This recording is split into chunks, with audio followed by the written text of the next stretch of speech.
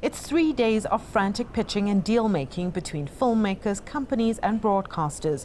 Almost $1 billion in deals were done last year.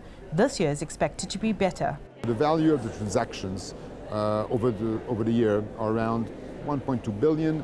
We believe that 90% of those transactions are being initiated and signed at either one of our two Discop markets, here in Johannesburg or in Abidjan. 4 years ago, the value of this marketplace in terms of sales was 50% less. Content from the African continent is increasing, and so too is demand from the world. There's at least twice as many companies here, whether it's producers or distributors, with content made in Africa. We have 38 African countries represented here, between buyers and sellers and producers.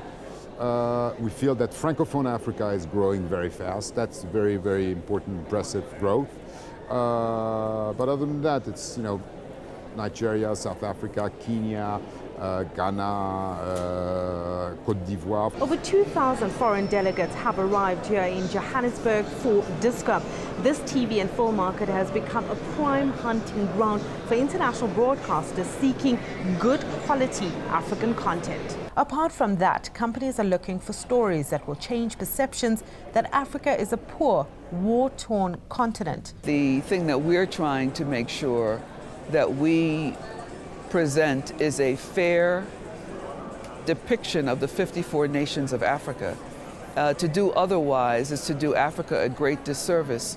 And when that happens, it impacts the economy, it impacts tourism, it even impacts how citizens of African nations are received elsewhere in the world. And it's not only local content that the industry is seeking, but Africa, with its growing middle class, is in itself looking for more content. The African market is probably the only market that's actually emerging around the world.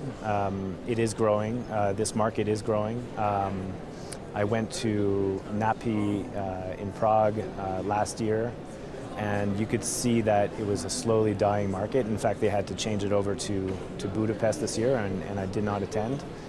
And so when I came to Discop, I kind of came here thinking, okay, this is going to be a really small market, and I didn't really know what I was going to be coming across, and then ended up being it's a pretty big market. This year's market is being run in conjunction with the inaugural Joburg Film Festival, which will see 32 film and TV premieres, 26 of them from the African continent alone. Sumitra Nydoo, CCTV, Johannesburg, South Africa.